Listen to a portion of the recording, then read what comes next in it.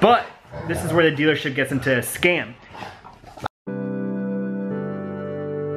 So for today's episode, it's actually kind of nice out, you know.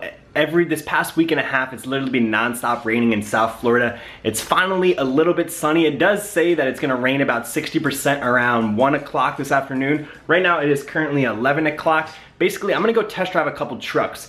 You guys have been seeing, I haven't had a car in about 2+ years now. Basically what happened was I got into a bad accident, totaled my car, and the insurance company didn't cover it. So basically I just had to pay. I'm still paying for that car that I don't even use anymore. That's the reason why I haven't been able to get a car, and I've been kind of going back and forth if I should get either a used truck and just buy it out straight cash, or should I finance and put some money down. Well, I think I'm gonna go with the finance route, just because I don't want to end up paying a lot of money on a used vehicle and it doesn't last, versus financing a vehicle that has low miles, that, you know, one owner. It's just a lot better doing it that way. So we're going to Ford dealership. I'm gonna take out a couple F-150s. We have two that are 2012. One's a white one, one's a gray one, and then I think we have a 2016 or 17, which is a black one. Now, the main issue, the main thing that I'm kind of torn between is the 2012s are all equipped. Backup camera, cooling seats, heating seats, power sliding window, just leather seats. Everything is fully equipped. With either the gray one, I think, has 50,000 miles, and the white one has 100,000 miles. Now, 100,000 miles, you might be like, why would you do that? Well, trucks honestly last so long. I had an F-150 before I had the car I had last, and it was lasting like 200,000+ miles with no problems. They're still running strong. Now, the 2016 or 17, the black one, has cloth seats, no backup camera, no cooling seats, no heated seats. It's just basically the basic trim you can get. So I'm kind of contemplating, should I get a new one with less miles that have no options, or if I should get a little bit older one with more miles that have all the options that I want or need. So let's quickly head over to the Ford dealership, see what they have to offer. I hope you guys enjoyed today's vlog. It's gonna be a little bit different than the normal videos, so I hope you guys enjoy. Let's get it. So I just made it to the local Ford dealership. I'm quickly gonna look around before I go inside and talk to anyone, because you know how car salesmen are, they're horrible. But I just saw this, look at this. This is the new Ranger small pickup truck. This is the Lariat edition. I don't know how I feel about it. I always thought that, like, because my dad's like, oh, you don't need a big truck, like get a small truck. But the thing is that the price between this and like a full-size truck is a few $1,000s. So honestly, for the space and everything, I'd rather just probably get a bigger truck. But let's see what they have for the used section over here. I showed you guys this truck last time in a video. So when I first saw this, I thought it was a diesel, but the thing is, this is a gas lifted truck, lifted probably about 6 to 8 inches on 38-inch tires on 24-inch rims.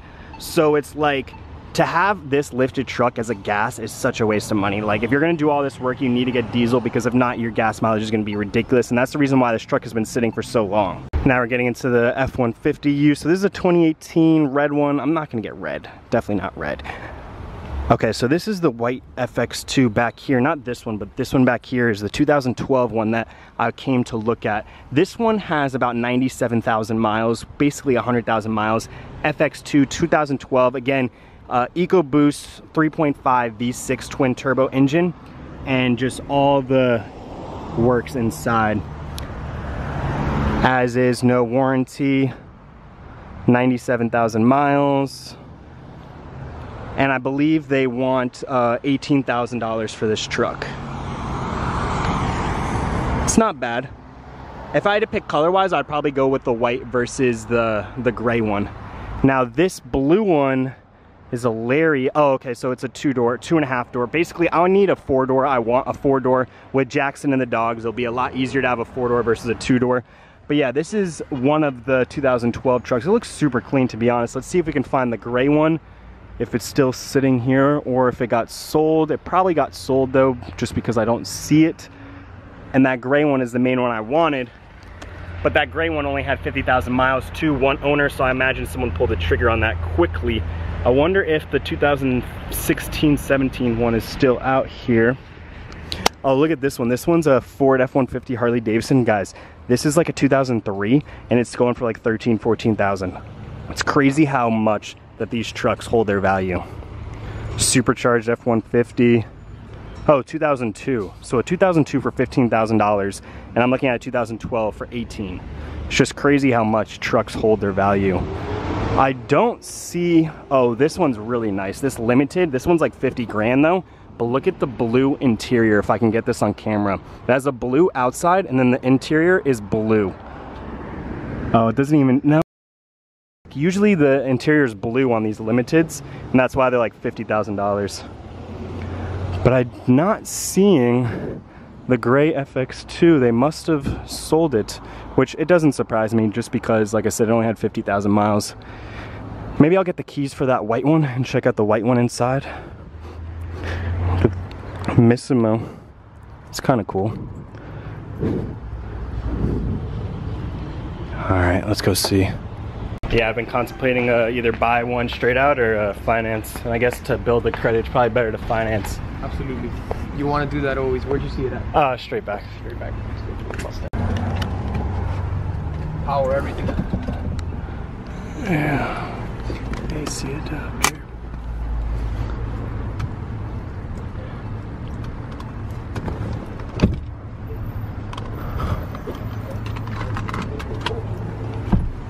It's pretty stock as far as like the center console goes. Yeah.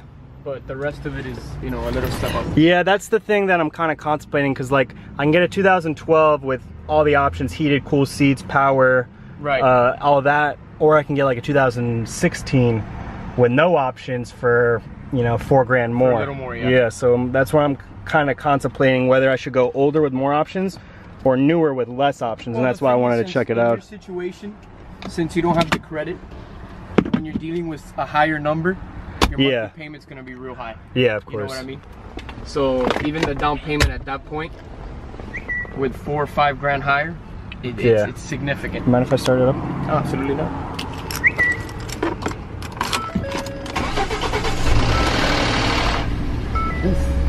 That didn't sound good. No, that's not a good way to start up a car. Go ahead and do that again. I might have service. Have to take a look. Maybe it might be this. It hadn't been started in a while. Yeah, maybe the start or something. Yeah. That can also help you out. Let me be honest. I'll be honest with you. Listen. Help, or you know, I get a lower price, but then I drop it off the lot and it doesn't work. Yeah, no, but you gotta. We have a 3-day money back guarantee. Yeah, definitely. And even up to 7 days, they'll fix the problem if it's not. Yeah. Which I've actually, my mom said I should even look at like extended warranties, but I feel like those are always a trap, but she's in the car business, so she probably knows what she's talking about. She does, and extended warranties are very good, especially when you're dealing with used cars. Yeah. It's 97,000. What's the miles on it? 97,000. Yeah, extended warranty could be a good idea. Okay. No sunroof. Do me a quick favor. Yeah. Turn it off and turn it back on again. That was very weird. Because our used cars, bro, we make sure. Yeah, that had to have been it. It hasn't been started in a while. Yeah. Oh, here, I guess let's pop that. Check it out. That's one thing that I wanted to look at the gray, because this has the 3.5 twin turbo versus the other one had the V8. Should be the whole thing is up.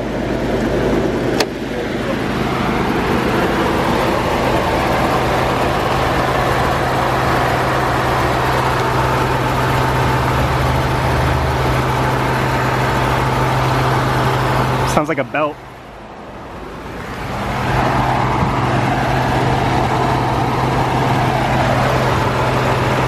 The belt's rotating solid. Yeah.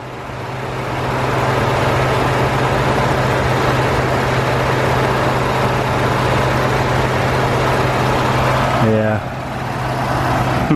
Look at this. This is a Harley Davidson 2019 or 2020 edition. $100,000 truck. Supercharged everything. Harley Davidson. It's on a lift kit, big tires. This thing's crazy. Insane. See, honestly, if I had $100,000, I don't know if I would get this though, to be honest, you know? Like, it's nice, but maybe not $100,000 nice. Then they have this one. This is the Shelby supercharged one. This one, now granted, I probably would pull the trigger on this one, just because this one's a Shelby supercharged. This one's crazy, just like the Mustangs, but still a $100,000 truck. But it's beautiful. Toyota Yeah, Toyota for some reason just... All yours, bud. Oh, okay. I didn't know if you wanted to grab it off the lot. No, it Alright, so I just made it back from the Ford dealership. I couldn't really film, obviously, while I was test driving. I wasn't gonna ask the salesman, like, yo, can you film while I'm test driving this vehicle? But I did test drive it. Now, granted, that was the 3.5 twin turbo V6 engine.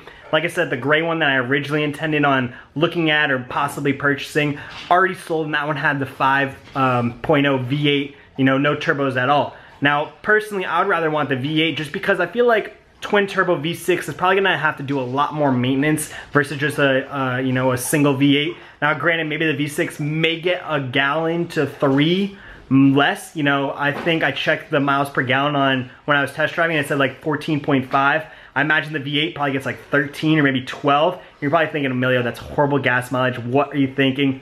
But I've had trucks before and I've had cars before, and honestly, trucks are so safe. I literally totaled a car when I had my old F-150, and all I had to do was basically change the bumper versus then they had to get a whole new car. So trucks are just so safe. Like, literally you can hit anything. You don't have to worry about scraping the ground. You don't, like, if it gets a scratch, it's like, oh, whatever, it builds character, versus getting a car, you're like, oh, it's a scratch, like that, I ruined my car.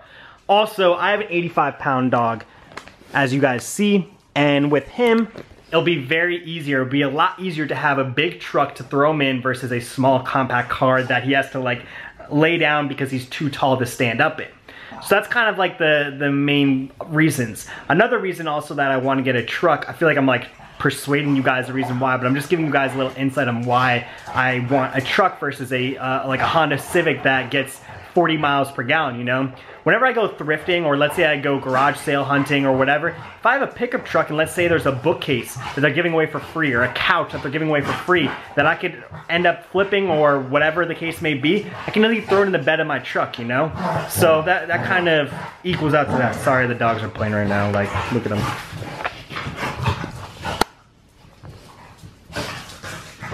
Captain, why are you beating up Jackson? Stop biting his tail.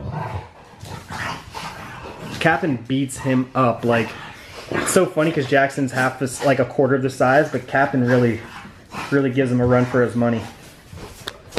So back to the dealership. We sat down and they gave me like price quotes or whatnot. They wanted my social security number. I did not give it to them because I don't want them to run a credit check. I don't want that to hit my credit score unless like I'm really serious on making a vehicle purchase. So they gave me a price. You guys see the truck is $19,820 after all the tax and everything. I'm looking about $23,160. Now, $23,000 for that truck is pretty expensive. Let's just give you an example. If I had cash and I was gonna pay it cash, I'd probably get it for about, let's see, they want 23, I could probably get about for 16,000 cash. But that's kind of the versus of buying at a dealership and financing versus just paying cash straight out. Obviously, you're gonna pay more with the financing, but this is where the dealership gets into a scam. I didn't give them my credit score or anything, and they gave me these monthly projections at $4,500 down, $5,500 down, or $6,500 down. Basically, at $4,500 down, at $423 for 60 months is a 35% interest rate. Now, 35% interest rate is honestly ridiculous, like unheard of. That is retarded. Like, I can't imagine anyone that would pay a 35% interest rate. That is beyond ridiculous. And I asked him, I was like, why did you guys price it at 35%? He's like, oh no, we did it at 9%, but it's 9% per year. Well, little do they know, my mom works in Chase Financial Services, so she knows about anything financial. I call her up, I'm like, hey, is it a fixed rate or is it supposed to be like per year? My mom basically was like, no, that's not right. If you're buying the car for $10,000 or $20,000 and it's a 10% interest rate, you're paying 10% off the purchase price. It's not gonna be 10% each year. That's how they get you with the scams. And the dealership, like the manager knew what I was talking about, and he kind of was like, oh, well, we didn't run your credit score, so that's kind of like just a base thing that we give to everybody. I said, so you give everyone 35% interest rate? He's like, no, we gave 9. Either way, dealerships are a scam.